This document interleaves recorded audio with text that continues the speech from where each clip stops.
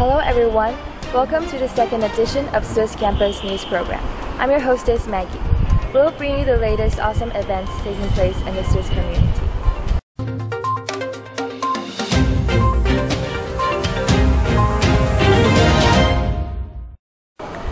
On the day of October 13, grade 6, 7, 8 students finished their middle year retreat program in Yangshuo, which has been an unforgettable experience for everyone involved.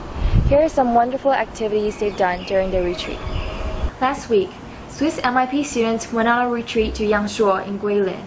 Everyone had fun in all activities, including kayaking, rafting, rock climbing, caving, biking, and orientating. Grade 8 arrived in the camp one day before 6 and 7 to develop their leadership skills. In advantages, they had one more day to enjoy the whole program. On the following day, which was the 14th of October, grade 6 and 7 arrived in Yangshuo, and this is where group work comes in.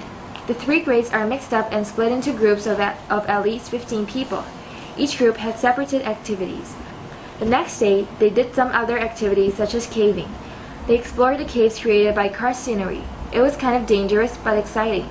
They learned a lot about stones and how they formed. They also did biking and visited various villages along the road. At night after dinner, they watched fishing, although it was dark and nearly nothing could be seen. On the last day, they did kayaking and rafting. Students learned to build their own raft and competed against each other with their rafts. Everyone was all wet but proud of themselves for the retreat. Wow, what a fun and wonderful retreat for the MIP students. Also, congratulate grade 8 students for leading them throughout their entire journey. Now, let's hear about some PYP news. On bat night, SWIS PYP students and parents learn about bats, read stories about bats, sang a song, did some bat crafts, and even had some batty snacks. This event was a chance for SWIS parents and children to come and share some library time and learn about bats. During this event, we also had a guest reader, Mr. Tim Michel, who read Brian Lei's book, Bats in the Library. So if you want to go batty for some books, just go to the SWIS library. What a fun and interesting night for the PYP students. Also, a big thank you to all staff that helped throughout this event.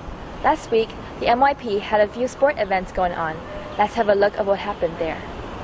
On October 21st, a badminton competition was held between SWIS and ISNS.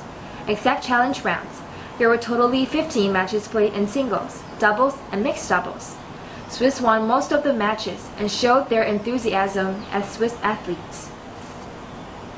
On Thursday, October 22nd, MIP students competed in the annual MIP Swimming Gala, a competition between 4 equally strong house groups, red, yellow, green, and blue, including all students from grade 6, 7, 8, and 9. During the Swimming Gala, there were 2 relays, the medley relay and freestyle relay. Students from grade 9 competed against SWIS MIP teachers. Both female and male staff team won the relays.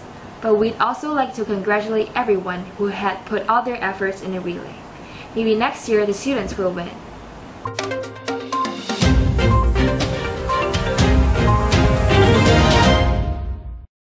We are so proud of the MIP students that participated and the huge efforts they've put in. Recently, the grade 9 drama students have been busy bringing life to the new black box stage that we now have in the SWIS drama room. Let's take a look at what happened there. The grade 9 drama students have been discovering ways in which theater and performance can be used to inform and influence an audience. Students have used the ideas of German theater practitioner Bertolt Brecht to create original drama performances that can bring about changes in attitude and behavior of both the performers and the audience.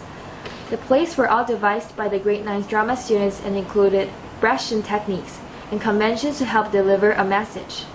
The plays included use of video projection, tableaus, gestures, placards, songs, and choral chants to explore current social issues that touch on our understanding of fairness and development in the world today. Our MIP drama teacher, Mr. Barry, said, "The Welsh drama is still very new to the school culture. It is great to see our students growing and becoming more creative and daring when performing." On last Friday, students from SWIS inquired the 10 main global issues of the world and ended with a wonderful buffet organized by the MYPTA. On Friday, October 23rd, SWIS celebrated International Day in connection with the 17th anniversary of establishing the United Nations. The guiding question for this day were, what does it mean to be a global citizen? How can I be a global citizen? In the early years and primary division, students, teachers, and parents were invited to wear a cultural costume, such as traditional dress from their hometown or from anywhere in the world, or sports gear of their favorite team. In the morning, there was a parade of class logos on global citizenship on the field. Each class has created a logo around the guiding question, which was then printed onto flags. Following the parade, there was a class picnic and parent-student learning session in the classroom. During the week of October 19th to 22nd, parents were invited in to share their culture experience in their child's class. Okay, so we're from the Campus TV and we're going to interview you some questions about International Day. Okay, the first question is, did you enjoy the International Day? Yes, I did. I thought it was a great opportunity for all the parents and the children to get together and celebrate their interests and their differences. So I thought it was very good. It's a good thing very important for an international school. And so what did you enjoy the most? What I enjoyed the most was what I think the children enjoyed, which was the parade when everyone just walked down. I thought it was a great opportunity for the kids to share being with themselves and sharing their time with each other. Okay, so did you think it's a really good opportunity for the kids to learn about different countries' culture? I think it's essential today that children and everyone learns about different cultures, because we live in a globalized world where we're not just from one culture. When we grow up, we work in many different countries all over the world, depending on where we are. And I think it's very important to understand that we are part of that international community and that we fit in. No matter where we go, we have our own identity, but we can understand and also enjoy and celebrate the other cultures. That's what makes the world interesting. Okay, thank you. Okay, you're welcome. In secondary division, students spent the day engaged in understanding and taking action to address a significant global issue. As part of the International Day celebrations, the secondary PTA hosted a potluck on campus. Secondary students, families, and faculty had a great time sampling a variety of food while celebrating a global community. There were also soapbox debates and video presentations of the work the secondary students accomplished on that day. What did you enjoy the most today? Wow, I enjoyed a lot of things. I think I enjoyed the parade.